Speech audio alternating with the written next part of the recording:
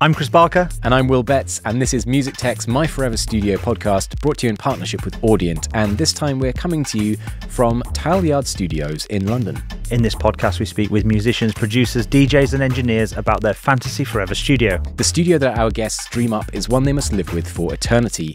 But even in Studio Foreverland, we do have some rules, don't we? Yes, that's right, the rules. Our guests get to choose a computer, a DAW and an audio interface. Those are free, but then they only get 6 other bits of audio equipment. However, there's one more rule. No bundles! That's right, choosing a package of software or hardware that is sold as a bundle will not be allowed. This time we're joined by a critically acclaimed producer, remixer and DJ. That's right, our guest has remixed people like Daft Punk, the Chemical Brothers. He's worked with bands like Lay the Pier, the Mystery Jets and even the mighty Duran Duran.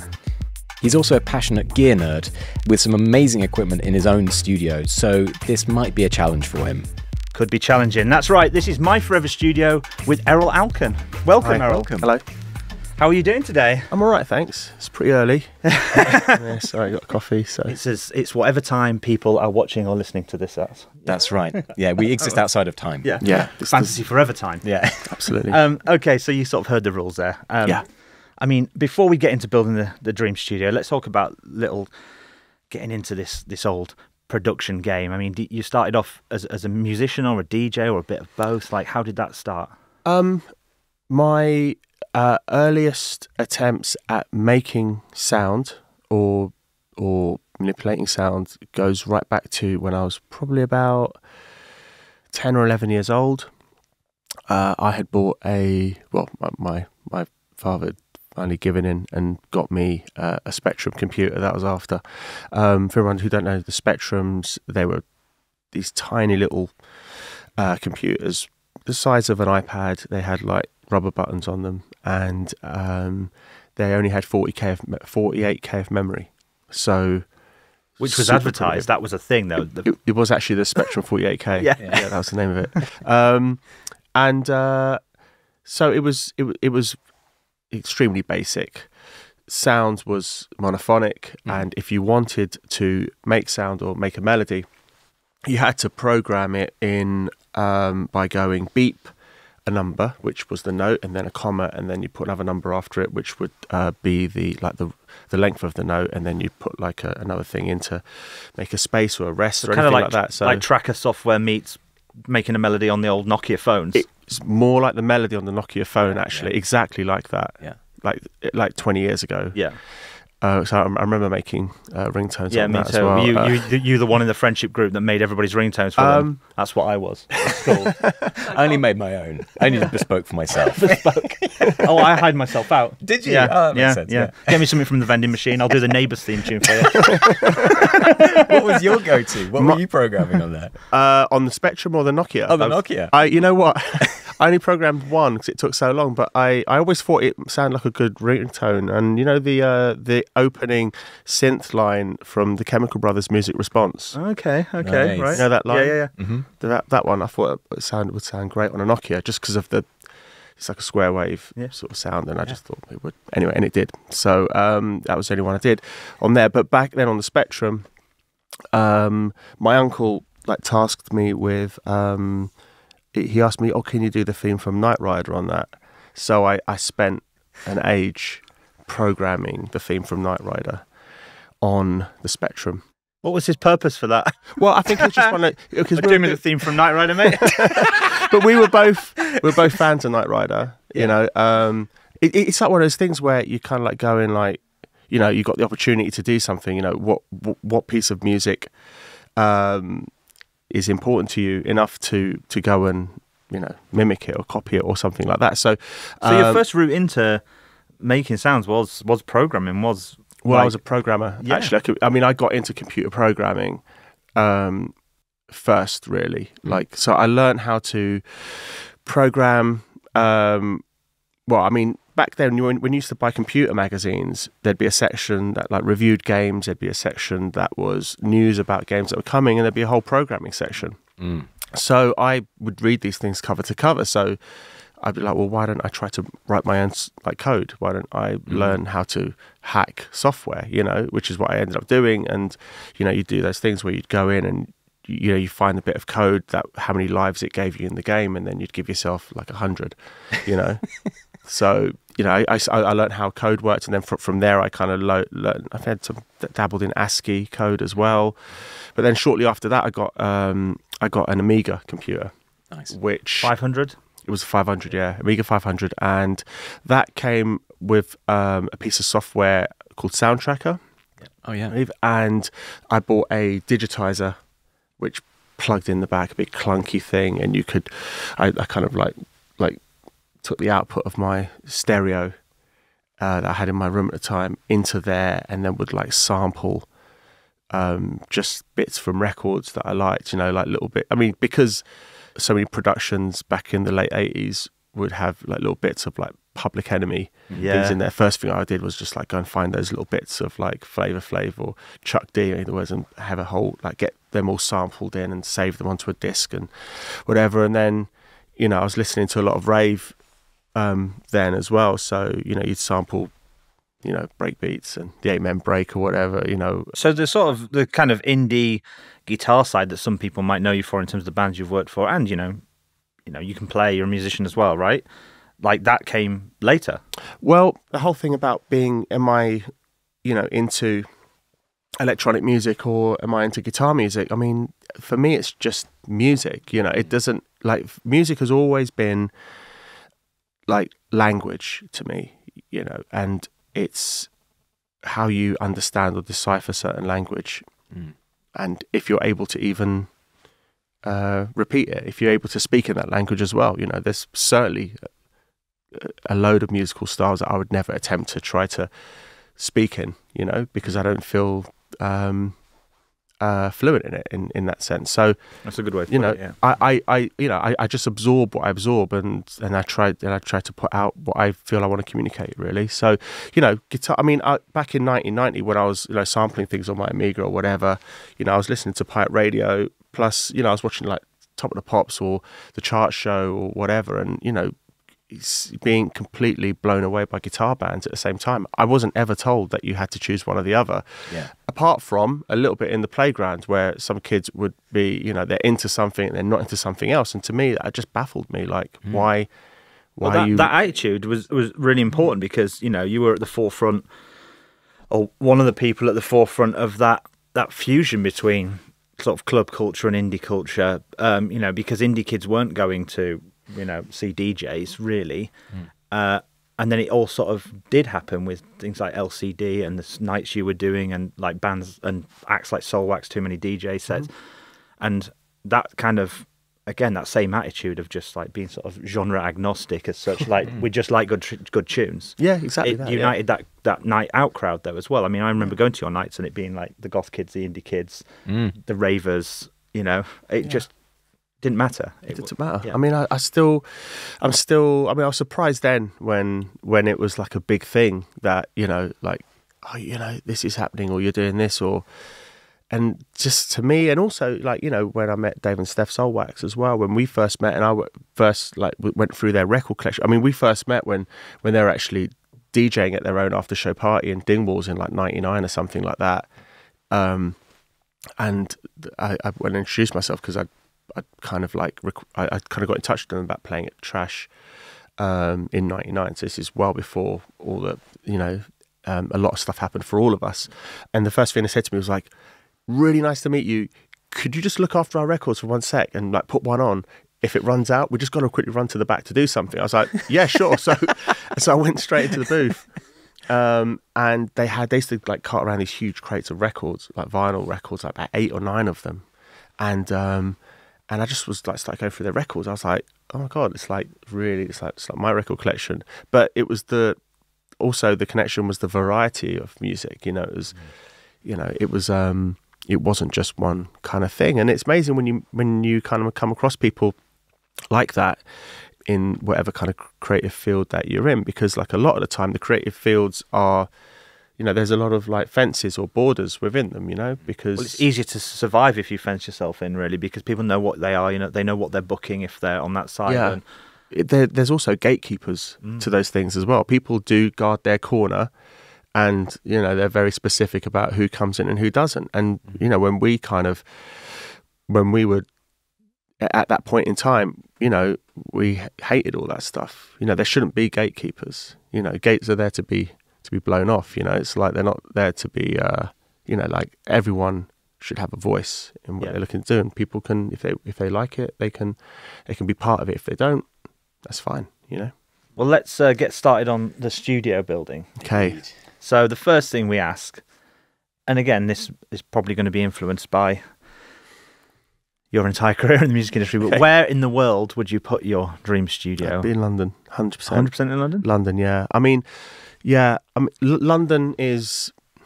I mean, now you said that, now I'm just thinking. It could be anywhere. Yeah. No, it would be London. I feel it'd be London because ideally it would be somewhere that I could go to frequently, far more frequently than I'm able to even now. You know, and London's my home. You know, I'm very much I was born in London. I'm very much influenced by London. A lot of, a lot of my friends are here.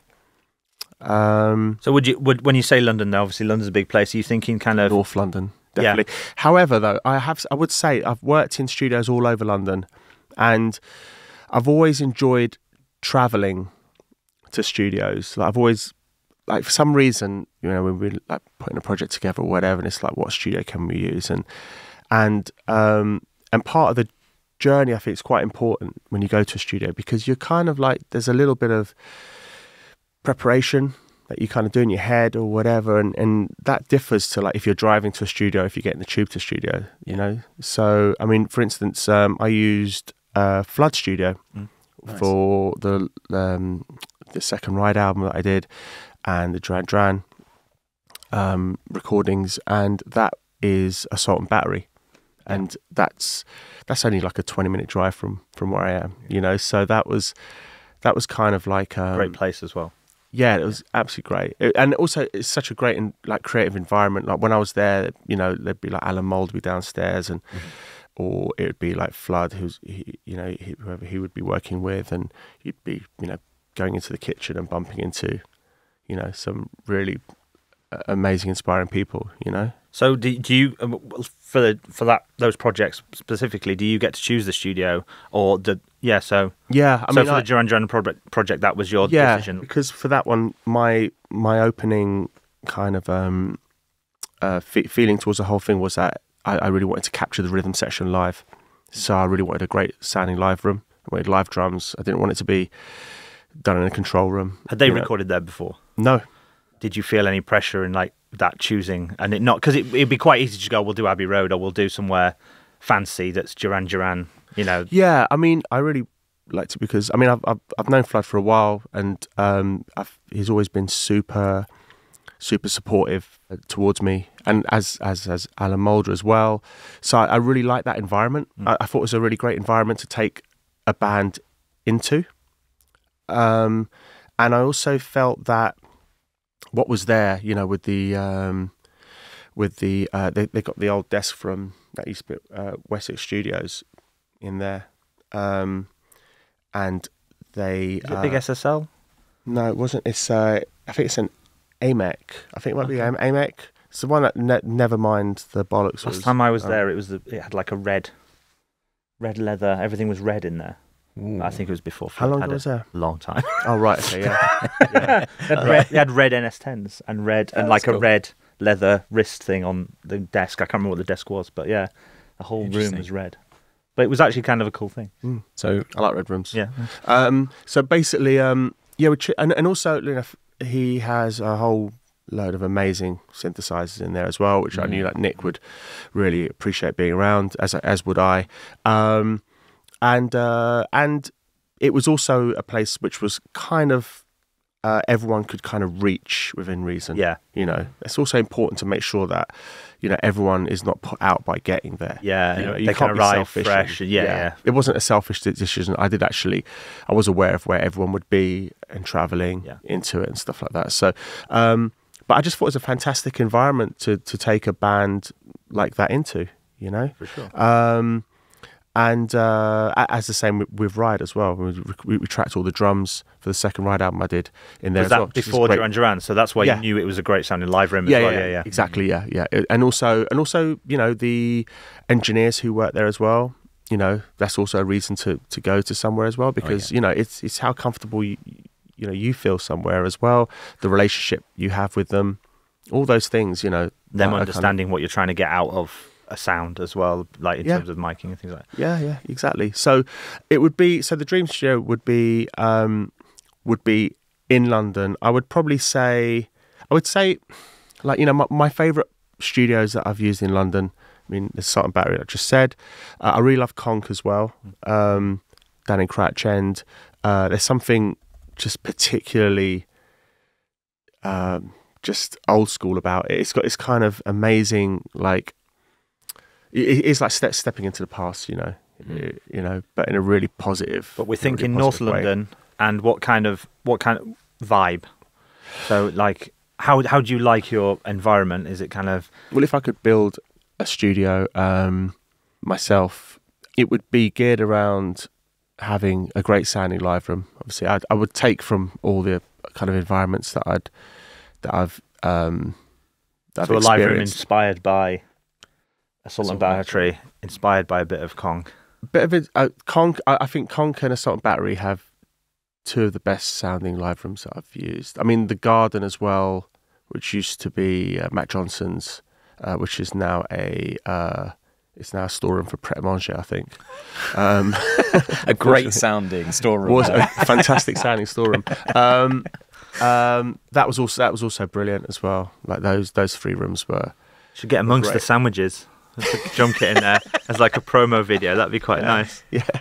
So if you had to pick one, just removing sandwiches to get the acoustics right, one sandwich at a time. Wow, that's true acoustic absorption. Just open that packet. Actually, the bread's quite more tuna. Actually. Oh god, yeah. So would you steal one of those rooms, or would you kind of take elements of each of them? I think I like the kind of compact nature of Conk. It's kind of like narrow along, and at the end there's a little where the old control room used to be. Mm-hmm. They've got a piano in there. They've got a grand piano in there. This was last time I was there, so it might have changed since then. And then I liked how it was big, but it was just still small enough to feel vibey, like not cavernous, you know. And I actually like how when you're like when you don't have too many options, you have to think on your feet. You have to think creatively, because I think that's when you sometimes get the most interesting results. Like, you know, setting up an amp in the toilet, and then, you know, you realise that there's a shower in there as well. And so you think, God, what would happen if I open the door a little bit, put a mic in there against the wall, and you get some insane, like, slap delay thing to the guitar sound that you wouldn't have got if you'd have set it up in the wooden box that's been designed for it. That's been, you know, perfectly kind of like treated for there not to be any reflections or something. You know what I mean? It's like that's how you get original sounds as well. Exactly. It? And sometimes, you know, when you're talking about music, or if you're kind of like sitting with someone who's remotely interested in hearing these things, and you're talking about how certain sounds have been, you know, achieved, you go, oh yeah, that sound, we did that by doing this or whatever, and it kind of, you know, there was one later Pier thing I remember when we tried to like create a reverb chamber by holding like a practice amp into the air conditioning, and then finding the other part of where the air conditioning was at the other part of the studio to mic it up from there. You know, it didn't work, but you know, these inspiring things, I think, are what what make a little bit of difference. Yeah. You know, and it's all those energy and that excitement that goes into it. It's a bit like a bigger version of the Cooper time cube, that the garden hose. You know, it's like the one with the garden hose in it, but like even bigger version. Yeah. But like, so that's one of those weird experiments. Have you got any other weird experiments you did in the studio to kind of? Yeah, oh god. I mean, there's loads of things like, I mean, maybe it's not weird, but like, you know, when there's the Hoxton Square, there's a studio there, like a studio there where we did like Two Doors Down. I remember I'd kind of like a few weeks before I'd seen a documentary about I can't remember what Bowie song it was on, but I think Tony Visconti set up a series of microphones along a corridor that were gated and would open up based on the how hard a snare was hit. Recorded in Hansa Ton Studio. Was that one? Yeah. There you go. So, you know, you try your own version of that. I didn't even mean that wasn't prepared. I just so happens. You might have had a Pret a Manger like t-shirt. I've actually got a Pret t-shirt on, yeah. Do you know what? It's not like a lot of it's not a studio. That room is now a ballroom. So. Oh, right. Okay. Yeah. Same thing. Sorry, that was weird. But yeah. Wasn't expecting to do that. Yeah, but you know, you kind of like get these, you know, you'll hear about how something is done, you try your own version of it, you know, and somewhere, you know, you'll get a different result, obviously, but it's the inspiration, you know, it's that kind of like, wow, rather than using, you know, adding a reverb to something or, you know, like double tracking it or whatever, why don't we try this idea? And, you know, we did that. We did it on Two Doors Down, actually. I think it's on the snare on the chorus. I think we did it on there. And I love the sound of that record. Thank you. Might have actually taken the snare and double tracked it in the corridor and recorded it from there, or might have reamped it, something like that. But well, let's hit that point. You said you like limitations, so this is going to be perfect for you. Let's lock in the location. We're in North London with a great sounding live room. You're essentially stealing conch. Yeah. At the moment, or are you? A bit of conch. I'd steal a bit of. I would actually also steal a bit of thing from Assault and Battery in the sense where there's other studios in there. There's just something that kind of brings you out of your world a little bit when you bump into other people in a corridor, or if you're like, you know, or if someone else calls you in and says, hey, can I get your opinion on something, or I want to play you something, or something like that. I don't know. For me, that's really nourishing, you know, rather than just being like completely closed off, you know. I mean, I spend a lot of time doing a lot of stuff on my own, you know, so, you know, it'd be great to have the opportunity for there to be just other people around as well. Right, so, well, let's lock that in, and then we'll move on. Your 3 free items. The 3 free items. So a computer, a DAW, and an audio interface. Okay, that's kind of easy. Okay. So the computer's easy. Yeah. And I could be quite specific about which one as well, because up until Spectrum 48. Yes. With an Amiga lights on the side. It would be the new Mac Mini M2. Okay. The new one. But I would say this to anybody who's on the lookout for these, because I speak to a lot of people, and I used to have an old cheese grater, you know, the Mac Pros, since like 2010 or something, and I completely like what do you call it? Fully load? Is that fully loaded term? Spec'd it out. Like I had the most RAM you could put in it. I had like each chassis had a hard drive in it, and I was running everything off the board and rather than externally, and you know, so that kind of thing. So. That got to the point where you just couldn't move up OSs, and it meant that, you know, some specific bits of software weren't working anymore, and it just got to the point where, like, I'd even it was time. It was time, but I mean, I even forced the firmware upgrade on it. Like, you can only go up to, like, if I'm right, I think it only goes up to 1.2 on the firmware, but I found a workaround to get up to 1.3, which meant you could still get up a few more OSs. Right. So I don't know if the old Spectrum hacker coming back out. There's somewhere on the internet that some people wrote some code to do that, and I did that, and I got it up another bit of the firmware, which is totally safe, and I managed to get up another OS, which meant that a couple of other things started working. But then, you know, it was just like banging your head off a wall, really. And so I thought it's time to upgrade.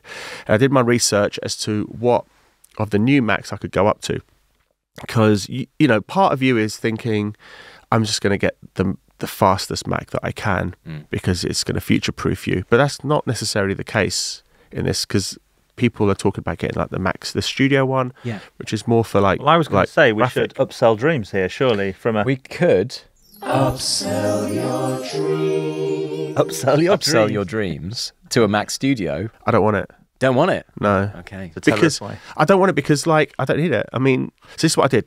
And I'd recommend this to anybody out there who wants to basically get a really good machine that's going to be super fast and really great value. I got whatever that Mac Mini M2 is, that's like 1,400 quid. I think 16 gigabyte, and I think it's 500 gigabyte hard drive, right? SSD, yeah.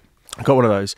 And then you can get these chassis, right, for like £99, which sit underneath, and it basically expands the connectivity. Yeah. It gives you some USB outs and stuff on the front, SD and stuff like that. But there's also a little bit in there where you can put, and this is what I did, I put a 2 terabyte like little drive in there, and it's literally on the board because it's connected by USB-C. So you've got a load of like space, and you know, for what you're paying for that machine, you know, it's going to last you about 10 years or something.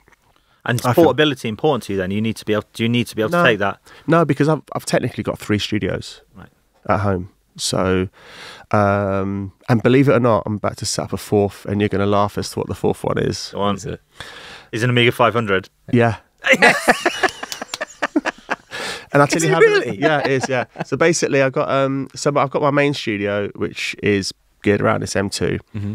I've got another studio in my record room where I keep all my vinyl, and I kind of start a lot of stuff in as well. Just I like kind of being quite relaxed about being creative. I don't want to sit down and be like, I've got to do something. I like just opening stuff up and noodling and then seeing what happens. Yeah, a lot of stuff starts off in there, but they're all kind of linked in some way. Like, you know, I can save a project there and I can put it into the studio and carry on there and stuff. So, and that's just another, like, that's a 2020 Mac. Like, it's not the M2 one, but it works fine. And then my laptop now, I kind of went against everything I said about working on laptops, but I'm kind of also happy to work on a laptop on a plane or in a hotel room or something like that to kind of start an idea or whatever. I don't really like laptops for music because I kind of equate laptops with email and kind of more admin based kind of stuff. Still the same for DJing as well? No laptop DJ? Oh no, I've never taken a laptop into a nightclub. No, never. Same. And the 4th one is, I thought, you know what, I've got this old sampler and I've got my Amiga stuff, I've still got like all the software. And a friend of mine, actually a neighbour who's an equal geek in this way, I was chatting to him, and he had a little box where you can convert the like RF output of the Amiga to HDMI. Okay. So I can plug it into like a new screen. So I just thought I just open it up and just see what. I went down this road with the Commodore 64 and the Prophet 64 cartridge with MIDI. And did you? They made a modern software for the Commodore 64 where it had a sequencer, a 303 clone, all using the SID chips, and you could stack the SID chips in the 64 to get more, power. Yeah. Right. Yeah, but it was, for me, it was a bit of one of those holes you go down and go, why am I doing this? Yeah. I'm not making any music. Yeah. No, I thought the same as well. I'm like, why am I doing this? Yeah. But then I thought, if it's just going to be an afternoon of just opening up and hearing it, seeing it and stuff like that, then it's fine. You know what I mean? I'm just like... It was fun when it was set up and it was kind of cool. And you work in different ways when you're wrestling with, the interface of a Commodore 64 or whatever. Yeah. And it gives you... It coughs out different ideas, and yeah, exactly. Yeah, and I've got the old MIDI. I've got the MIDI like box, the digitizer, and stuff like that. And I just thought, cool. I mean, I don't know. I just thought, why not? So, but for your dream studio, we're just locking in that Mac Mini. The Mac Mini. Yeah, I mean, it's just worked. It's been so smooth, and nothing is a strain on it, and I like that. I like if I switch something on, I need it to be working there and then and stuff. I'm very, very impatient in that way. So, let's move on to your get through these 3 items: the interface and the DAW. Interface would be this is fantasy. Don't forget, you can go big. I could go big. I mean, see, the interfaces that I've loved. I really loved my RME 800. It's a popular choice. Really loved it. However, due to Firewire technology no longer being supported by Apple, it will not work with my Mac Mini. And however fantastical this studio is, they have the new ones, new RMEs, don't they? Yes, they do. And also they have this cool box, this link box where you can like link up like 56 channels or ins and outs, all by ADAT. Oh, it's ADAT. ADAT, yeah. Okay. Yeah. So I've got these. Actually, I can veer off on a slight tangent here because this week I actually spent upgrading the power supplies in my Apogee sound cards. and because they're 20 years old, you can't actually find an exact fit for it. So the nearest fit that I could find, which came all the way from America, was the right footprint, was the right voltage, everything, you know. However, it was 2 millimeters too high for you to put the lid on. So we had to angle grind the heat pads on the top and then put washers on the top to actually have it sit on there. That was what my Monday was. So doing that instead of like maybe just going, this has seen the best of the day, let's move on to another. No, I'm a big believer in recycling things. Yeah. Good, yeah. And right also they work and they sound great. And you know, the equivalent to go out now, you'd be spending like, you know, $2,000 on each unit, you know, to do that. And they sound great and they work, you know. I'm really loyal to the gear that works for me. You know, I don't really, you know, like something replacing something else has to really be time for it, like the computer, you know. Because I suppose I get very stuck in my ways with. Well, and it's risky changing things when it's working, and when you're used to a process and a workflow, and you're having success from it, you know, and it's your job and your career. It's like, is this going to set me back months? Yeah, you know, that's why people don't upgrade. I mean, I'm putting off upgrading endlessly. Yeah. But in terms of your interface, what you're dream going to choose? interface, what's it going to be? I have to press you on this. I'm really climatized to using the UAD Okay, card plugins. Oh, plugins. Hang on. No. But they come with the card, right? The ones that come with the card only. Just the ones that come with that particular. Yeah, I mean, so basically, any excuse for us to press I the get button. the best Apollo that you could probably get. Okay. Whatever that one. Do you that care is. about pre's or no? Yeah, I like the pre's on the Apollo. The 8 Pre, is it? The X8. X8P would be. What's the one above that? If it's what's the most expensive one you can get from UAD? I think the Apollo 16 is the biggest one, but it doesn't have any pre's on it. I'll stick to what I know then. I'll stick to the 8. The 8XP, is it? Yeah. X8P. Okay. And then the DAW then of choice. This is the free item. You can select more things when we get to your 6 items. Got it. Yeah, sure. Okay, well, all right. So I use, whenever I work with bands, I use Pro Tools. Basically, I find it for audio, for tracking, for the emulation of tape as such, you know, and editing. It's like I'm just climatized to that really now from like, you know. And I guess from working in other studios, when you go to most studios, that must be the default. Yeah, absolutely. Going for conk, absolutely, battery, assault and battery. Yeah, exactly. So like I have recorded like bands in Logic before, but like I don't know, I'm just used to Pro Tools for that. Because the Mystery Jets was a balance of both, wasn't it? No, Mystery Jets was all Pro Tools. But we use actually probably some Logic because we did that across 9 different studios. Yeah, I think because I interviewed you back in the day, and I think Yeah. because I remember that little bell sound on Two Doors Down was the Logic. Oh yeah, synth. that was the Logic synth. Yeah, but we literally like and some later Pier stuff was like PC synths as well. But we would just like do the 3.5mm jack out straight into the desk, like, and then into Tools. Yeah, that's nice. it. Yeah, use it like an instrument. But anyway, sorry, back to Pro Tools. Yeah, I mean, Pro Tools is what I would use to record bands, but Fantasy Forever Studio. I use Logic more, really. I do use Logic more, especially for MIDI stuff and for remixing. And I found that if you'd asked me this like 10 years ago, I'd say Pro Tools in that sense. But I think Logic has kind of it's a lot. I don't know. I don't use the word like better in a way because I've always used it as well. I've always liked it, but I'm super comfortable with it now for whatever kind of thing. Things like that is sometimes a combination of you getting more comfortable with it and the software itself getting better. Yeah. So it's like it's caught up in a lot of ways. But like in terms of the remixing, then you said you prefer it for remixing. What is it specifically about Logic that works for you? Basically, just being able to, for example, like if you bring the stems in of the remix that you're working on, and then you want to then sync a load of outboard stuff to play alongside it, so you can jam it out and record it back in, or writing MIDI and all that kind of stuff. And things like latency and whatnot, I guess for warping stuff as well now with the. Yeah. And actually, you know what? I got to say, I didn't have a I think I used to have like a waves like pitch shift correction thing on my old computer, but then since you went to a new one and you couldn't take your waves with you on the stuff, I was then So wave goodbye. I waved, yeah, exactly. Nice. It's very good. Yeah. I didn't have like auto tune or anything, so and someone said, "Oh, why don't you just use one in Logic? It's really good." I was like, "Oh, right, I didn't know there was one." So, and then they told me where it was, and it was great. I was like, "It's so easy." Yeah. Like, have something on board, that's not a third party thing. That isn't even a plugin. You know what I mean? It's like in the interface. So the DAW, it would be Logic. Okay.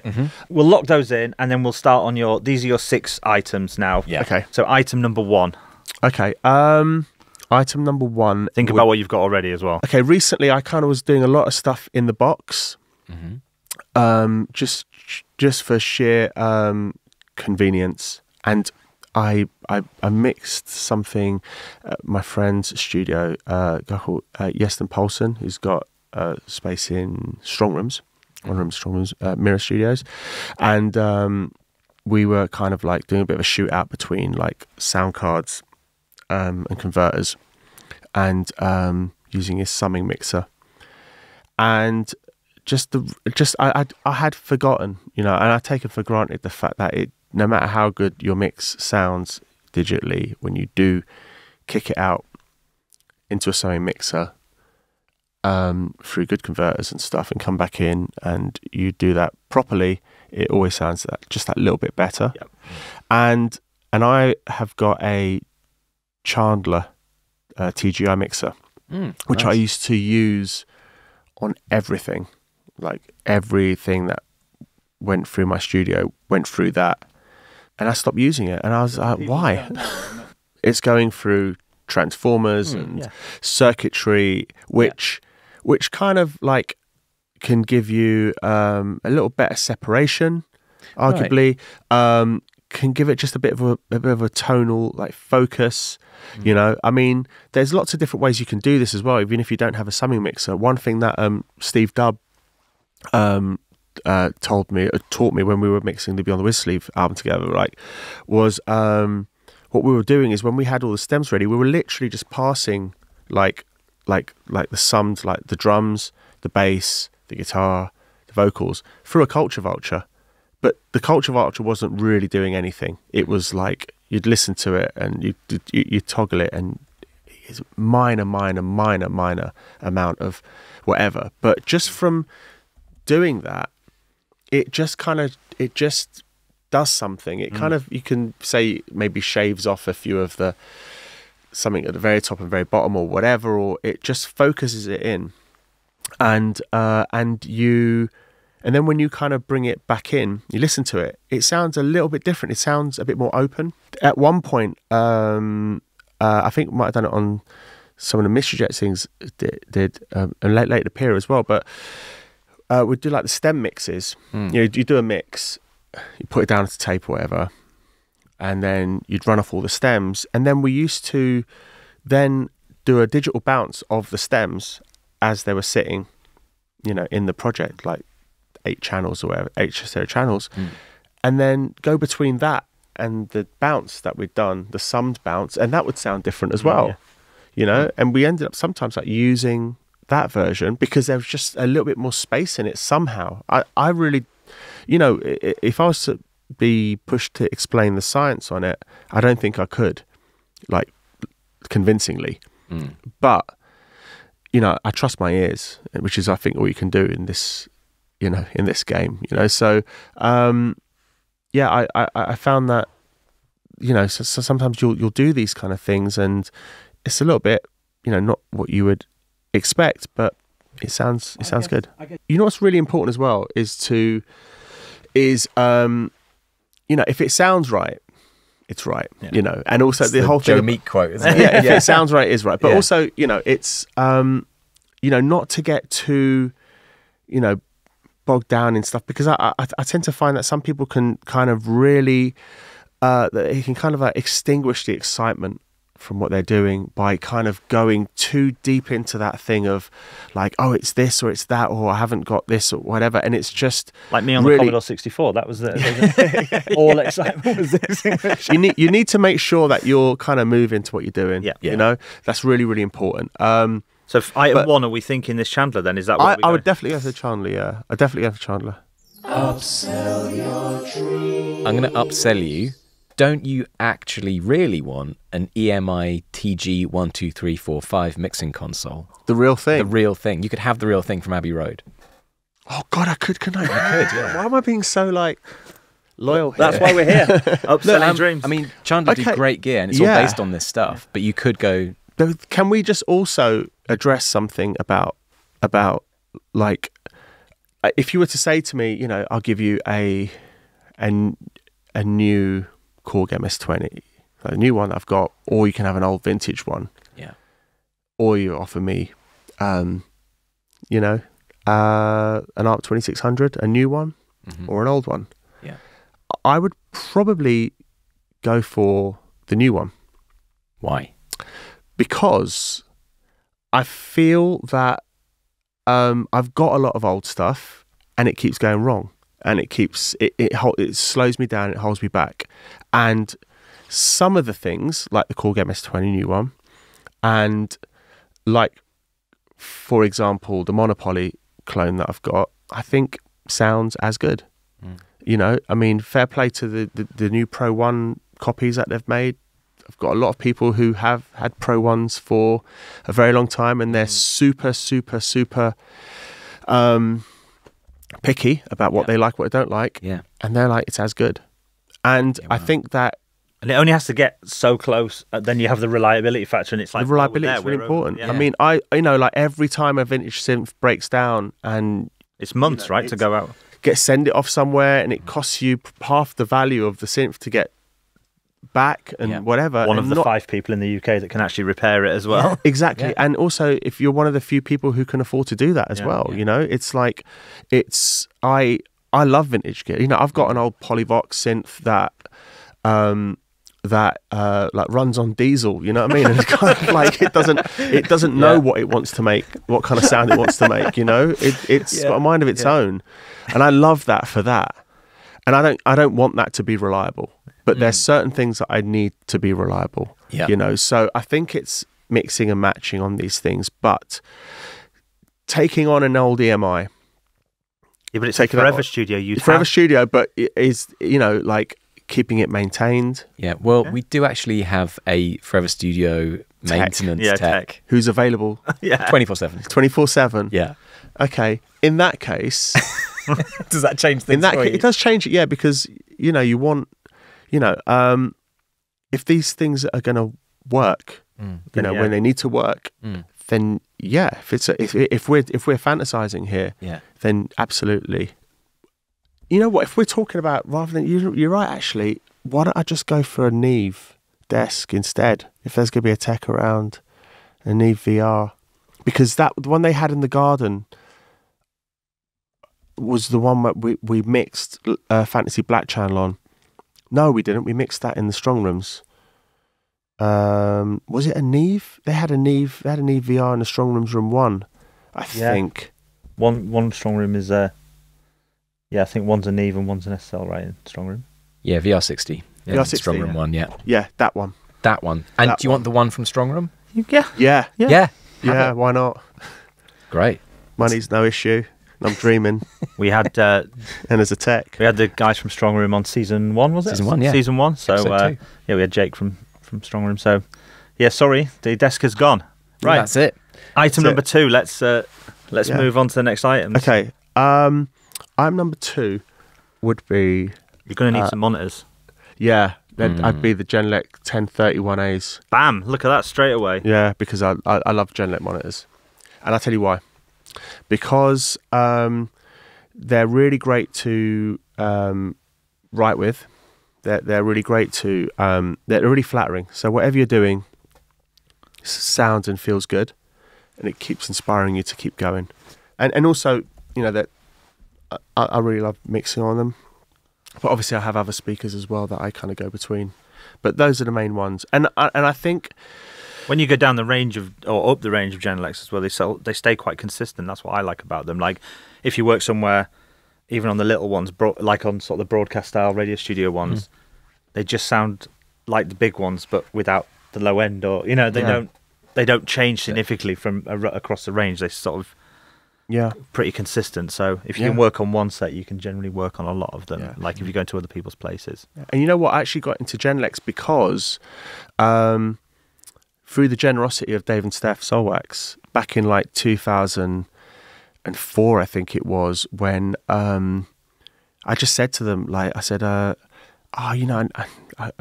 don't have any monitors. Like, what do you think I should try to get? I didn't know where to start with monitors, and they just, hey, we got some Genelecs you can use, and they brought them over from Belgium. But they're super generous and kind like that. They're sort of, and I was have you got any of their other kit probably in play? Right, I'm going to say we had them on the podcast, and they kept forgetting that they had kit in like Australia, or didn't we lend that to? It's in a warehouse. It's in a warehouse somewhere. Yeah, I had their Fender Chroma. Yes, a couple of years ago, and also there was another synth as well. I had a string machine, a Logan string machine of theirs as well, which I used loads on loads of things.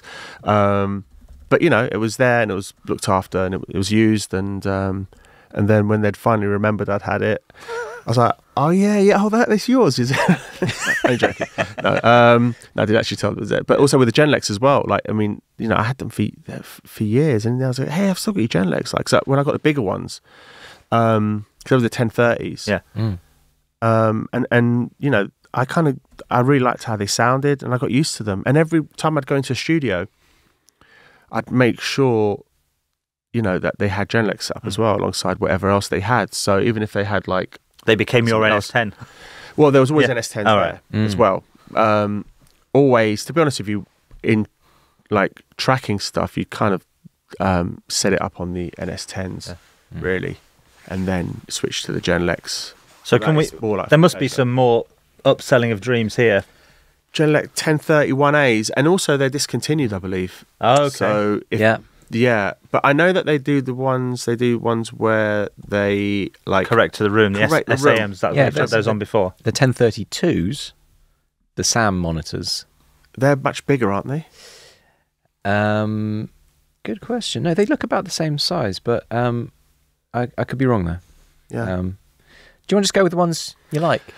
You can just keep the ones you like. Can you? Is there? We're showing a picture now for those listening. Okay.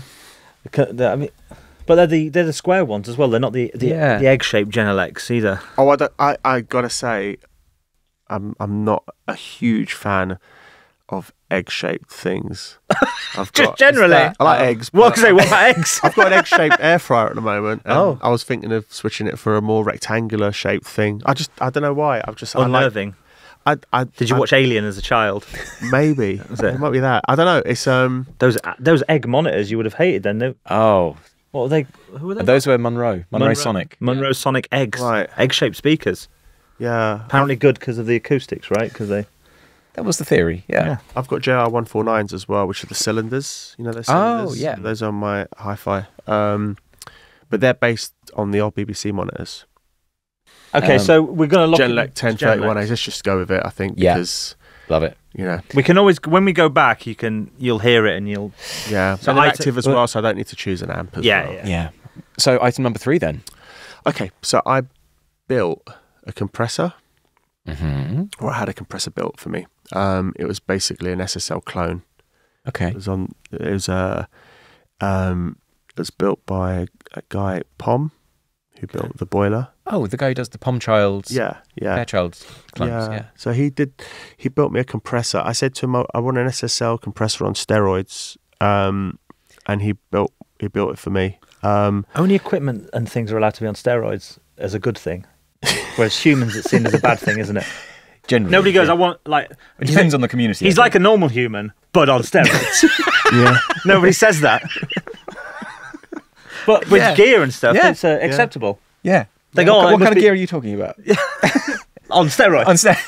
Okay. Sorry. It was like supercharged. Like it was just like the Spinal Tap of compressors. It went to 11. Yeah. So, And also he put a Neve width module on it, because when you go all the way to the right and you get the complete, just the phase signal, you can then hear your clocking. So if back then, if things were, this is when computers were it was built in like 2006 or 7, 2008, 2006, 7, 8, something like that. If you didn't have it still sounds digital and fragmented and stuff, and you can hear that in the sides, like more so than in the middle sort of thing. So you go all the way. I mean, it never really sounded like that to me, but apparently that's what it did. And it was called the Mustafa SSL 3000 or 4000 or something like that. It was based on an SSL 400 circuit, I believe. Wow.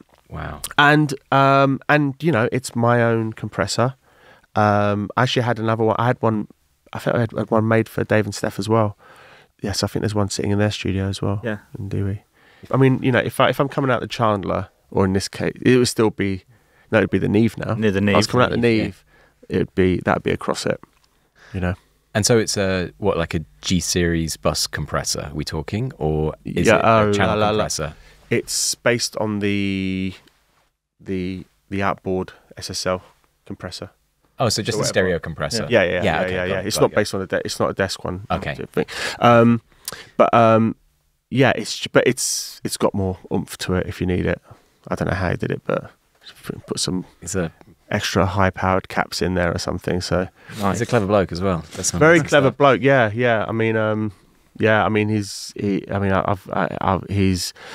built me a whole bunch of things. Like I would sometimes find junk, like in a junk shop, you know, just some valves or whatever, like on their own, and I'd be like, "Can you like turn this into something I could pass audio through and stick an EQ on it?" And he'd be like, "Yeah, sure," and he'd do it. Put the box. I've just got loads of handmade stuff in my studio. Just because you just come across things, and it's like, well, what would happen if you just put sound through it? You know, what would it sound like? I've got an old 50s. What is it? It's some kind of amp, and it's 3 valves in there, and so there are 3 different types of distortion. So we just like turn it into a distortion unit, you know. So I've got about half a dozen things that are handmade in my studio. Amazing. That's very cool. And they've been used on stuff. You know, you'll just be like, well, you know, just whack the drums through that, or you know, I just find it as you know when people say, oh, you know, if you stick like your drums through like an old like EMS like Synthia or whatever, it sounds great. You know, it's like, yeah, you're just putting it through some circuitry, and you like how it sounds on the other end. Yeah, it's just the same principle. You know, if you haven't got an $8,000 60s synthesizer, you might have something that you found in a junk shop that will give you something different. Whether you use it or not is up to you. You know, but to have that opportunity, you know, I think it's cool. You've got 2 items left on the studio gear. Sorry, 3 items left. Yeah, 3 items left. Yeah. So we're going with the SSL, the Mustafa SSL. So 3 items. Are any of the boutique things going to make it onto your forever studio? For item number 4, you've got the SSL, but item number 4. I mean, that is the main one. I don't think anything else I'd really want to take in. But I've already got a Neve desk, right? Yeah. But I bought a Trident FlexiMix in like 2006, I think it was, and it's like 22 channel desk of like A-class double desk. I'm liking this so far. Yeah. This is insane. Yeah. Okay. Keep going. It was well, basically it's like all like it's like the top Trident circuits, like op amps and stuff in there, and EQs and whatever. And originally Trident made these as monitoring desks for Queen, apparently. Oh wow. And I believe Dare by the Human League was mixed on one, and I also heard conflicting things that Spiders from Mars was also mixed on it as well, but that might not be true. Or maybe part of it was tracked through it. I can imagine it from tracking because of just like I mean the pre's on it are super, and but what I did was I really love how it sounds, but I can't cart a 22 channel desk to other studios with me. So I had the way the Trident FlexiMix works is it breaks apart. Oh, nice. So you can pull a bucket, it's called a bucket, and you can pull a bucket out and it's connected by cards, and you've got 8 channels. So I had a power supply modded onto it, put into a flight case, and I can take it wherever I want to go to. And I've got 8 Trident pre's and EQs, which you can use alongside anything else. So That is very cool. So would that be your that item would be number one, 4? yeah, because I love like Neve pre's as well, but it's nice to have an option, Yeah. you know. You've only got 2 items left. I notice you've got a lot of preamps here. You've got preamps in your interface. You've got preamps in your Neve. You've got preamps in the Trident. You don't have any instruments yet. All microphones. Or microphones. Okay. Oh wow. Okay. We're getting that deep. Okay. Yeah. All right. So yeah. Okay. All right. All right. All right. Okay. So All right. Yeah. Mild panic setting in. I would. You know what? Microphone wise, just a good all rounder would probably be. It's definitely what you're going to need with 2 items left. The SM7B. Ah. Sure. As we're using right now. As we're using right now. I mean, because it's, you know, I would have also said an RE20 as well, because for whatever instrument you want to put that across, that's always, it sounds fantastic. I've always loved them. Also, but this is more niche, but that Coles, and I can't remember the model number of it. It's the Coles. We called it the pterodactyl because it looked like a dinosaur. The sort of egg-shaped one? No, or it's not egg-shaped. It's not egg-shaped. I'm so sorry. Sorry. Please stay. It's not the ribbon. It's not the ribbon. It's the one that's a cardioid and a ribbon, I believe. Oh, the ball and biscuit thing, is it? No, it's literally looks like a. It's like, is it the 43, 44 or something like that? Tell us a bit more about your experience with it. And that was one we'd always put it on the like in front of a drum kit and just like compress the hell out of it, and it always sounded great. And you'd build your drum sound around that a little bit, you know. But it's also if you only had like 2 mics on a kit, you know, I'd want that at the front. I mean, that could be your last 2 items, those 2 mics, or are you going to save? Oh God, well, I'd only go for 1 mic. Okay, really. 1 mic. Yeah, I'd go for 1 mic. I'd go for the SM7B, I think, because I think it's just super versatile, and that's been a choice before, I think, as well. It's like, for that reason, it's fine. There's also an Audio Technica one if you're on a budget, and I remember I had it recommended to me. Is it Audio Technica 4040? Is that? Oh yeah, that's a thing. That's a thing. I think I had one. That's like a black one. Yeah. I had very that. standard looking condenser, but that's a really good all rounder. If you like, that's the best. Like back when I got one, It's under 300 quid, is it? So about 300 to 400 quid. That's about how much it cost when I got it. Yeah. About, in like, probably about almost 20 years ago, maybe, or something like that. And that was recommended to me off the back of like, that's the best mic, all-rounder mic you can get for under like, maybe £800 or something like that. Yeah. And I really like that. I really like, all my microphones are a combination of kind of, I've got a Sony that I got, apparently used to belong to John Entwistle. And the model number escapes me now. C800G, the one with the big heatsink on the back. It's a square one. It's like a something 20. Oh wow. Sony. Oh, you're really testing. C40? C48s. C48, that's it. Yeah. C48.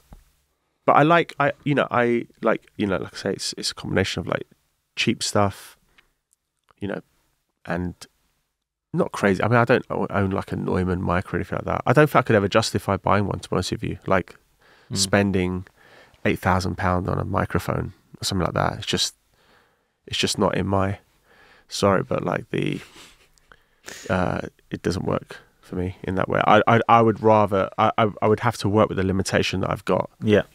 If I can only get a 7B or an Audio Technica or this like Sony thing that I bought off John Entwistle, for not much as well. Well, let's move on to your final item. Speaking of limitations again. Mm-hmm. So there's not much going on, really. Isn't there? Loads of preamps. So far, you're making music forever with Logic and a microphone, essentially, and a lot of preamps.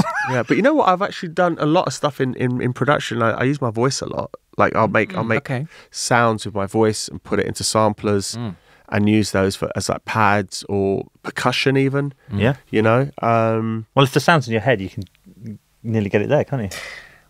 I mean, within reason, right? I mean, yeah, I mean, you're never going to be you- Beyonce, but like, Yeah. you might be able to. I mean, what kind of noises are you making? What do you mean? Loads of different things. I've on a Mr. Jet's track, you know, there's a track called Veldin Grey.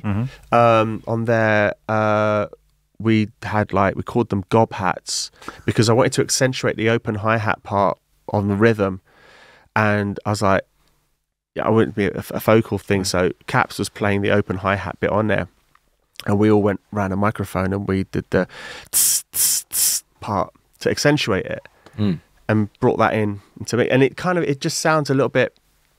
It's just, you know, it's a little bit wonky because the rhythm is kind of wonky. So I wanted to kind of push that aspect of it more, and you know, I kind of like I've done it also with like pad noises and stuff like that. You'll have a synth part, but then you pick up a mic and then you'll hum the same thing in there. Then you mimic blend it them across together, a keyboard. You know, filter it off and modulate it a bit, and then you get another layer. Of People, I don't something think people do this enough because people it's- don't. Yeah, I mean, it's the easiest way to get a unique sound. Yeah.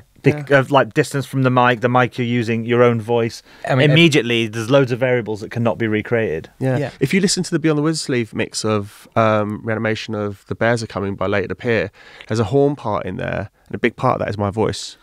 We had Jungle on the podcast, and we're surprised to hear that a lot of the horns on their record, on Jungle's record, was just mouth trumpets. Yeah.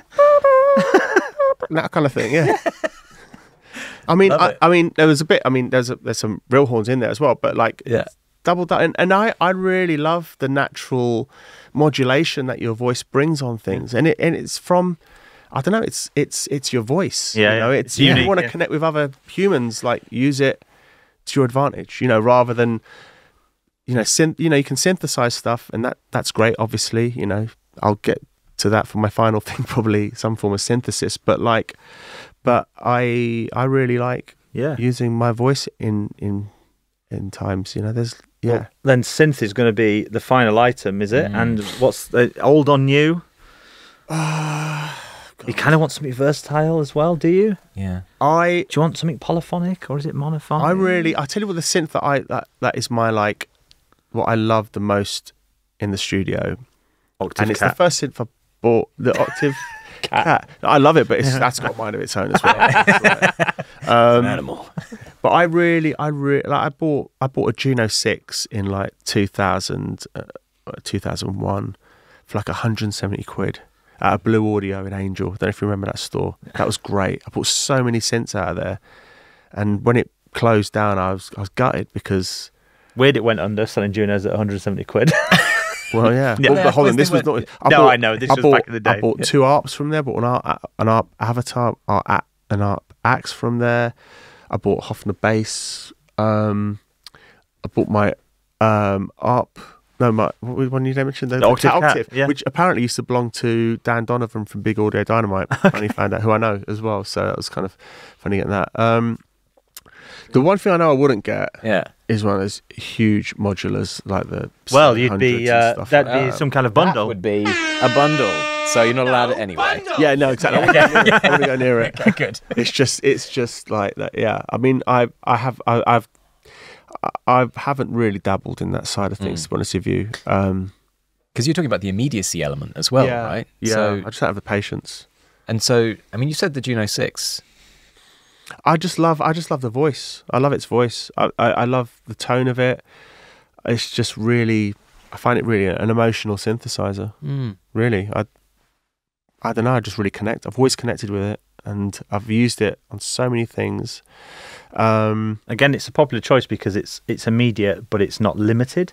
Yeah, It's a perfect balance between it not being complicated, but you can get loads of variety of sound out of it. and you can also, like, you know, it's not really valued for bass, but for its bass sound as such, because people tend to go for Moogs and stuff like that, or Moogs and that for basses, but you can get an amazing. It's on loads of Bass records as bass as well. That Yeah, but it's Have you always like used it for? You must have used it for bass on some records. I have used it for it, yeah, but it's like people I think naturally kind of gravitate to. I think because it's it's so revered for its like pad nature and that kind of modulation and stuff like that.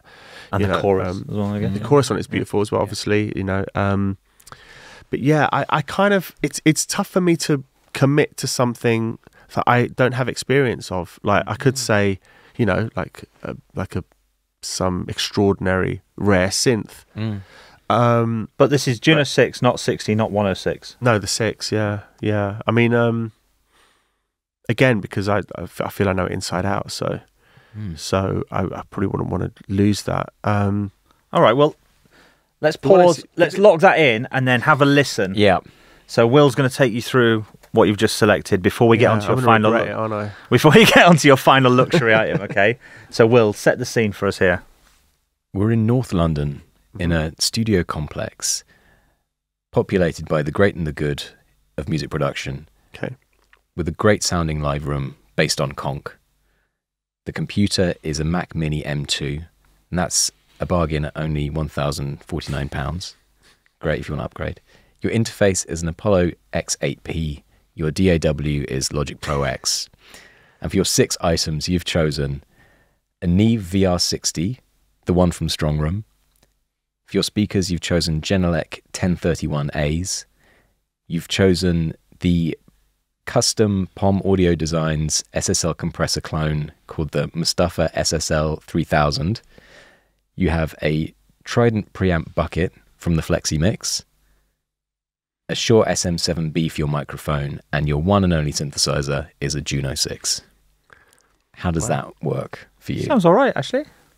I think I'm going to need some more ins and outs, aren't I, digitally? Well, you're not going to run that VR off an Apollo. Could I just swap that out for a HD rig, like just some kind of. Sure. So there we go. You can change it to a Pro Tools HD rig. Yeah. A massive one. Yeah, I'm going to need it, aren't I? So I didn't think this through properly, did I? Which is exactly what That's I the did with point my of the podcast. with my studio. When I put it together, I'm sort of like, I'm going to need more than this. I'm going to need more than that. So, well, let's. Do you think you could do everything you needed to do with that, though? Say you've got the Pro Tools HD rig, you've got just one microphone, one synthesizer. I mean, using Logic, Yeah. with everything that it has inside of it. Yeah, I think so. Yeah, I think so. I mean, you know, in respect of, you know, I've done a lot of things with just using onboard Logic stuff or stuff within that I've bought into Logic, because obviously we're discounting sampled sounds and whatever. So yeah, I think so. Great. Yeah. Okay. Forever locked in. I think so. So now, before we get to the end of the podcast, we have the non-gear related luxury item. So something that you want in your studio that isn't a bit of studio kit. I made a baffler, right? A sound baffler. Okay. Right. A massive one right at the back of the room above the couch. How difficult was it to make? Not hard. So I made a whole load of them before when I built my Not studio. baffling. I wasn't baffled by it, no. Nice. Great. But I used like this kind of acoustic fabric, and I had a picture of Donna Summer printed onto the fabric. Cool. Because every time when I'm in the studio, I find that photograph of her and her smile and just her general aura just like it's like sunlight in the room, you know. And those records as well, of course. It Yeah, makes I you mean, think of even those before records. anything to do with sound, just Yeah. that smile. Yeah. I mean, that's that beauty, that image. Because that was kind of a big inspiration for New Order's Blue Monday, wasn't it? Like the Donna Summer record. Yeah, it was Our Love. Our Love was, yeah. I mean, it isn't even about music. It's just her, you know. It's Amazing. just her whole. It's what she transmits. It's just beautiful, and So we have that at the back of the control room, or in the live room. I'd have it behind me in the control room, Yeah. so you weren't really staring at the image whilst you're working. But I find that every time I turn around, it always surprises me. Yeah. You know, when I always get the Makes you same smile. feeling from it. The same way, like you just mentioned, like, you know, New Order. Whenever I hear Yeah. Blue Monday, I hear it like I'm hearing it for the first time. Yeah, Every yeah. time I hear it, for some reason, I don't know, I'm not bored. that record. There's certain things that just have such a hold on you that Is it 40 years or so? 45 years? it's 40 years for Blue Monday, yeah, Wow. 40 years. which is nuts. Yeah. And it does still sound like you said, like the first time every time you hear it. It's one of those. Yeah, it's yeah, and I mean, I'm gonna need bafflers in the room, in the control room anyway. Yeah. So Perfect. be a massive one behind me with, like I have in my studio, with Donna Excellent. Love that. Well, or a cat. Let's go with Donna. you get pets. You get pets and your loved ones and stuff. So, okay. Well, that concludes the building of the My Forever studio for Erol Alkan. So thank you so much, Erol. Thank you for joining us. Okay. Well, thanks for tuning in. We will see you next week for more adventures in Studio Foreverdom. Goodbye. Bye-bye.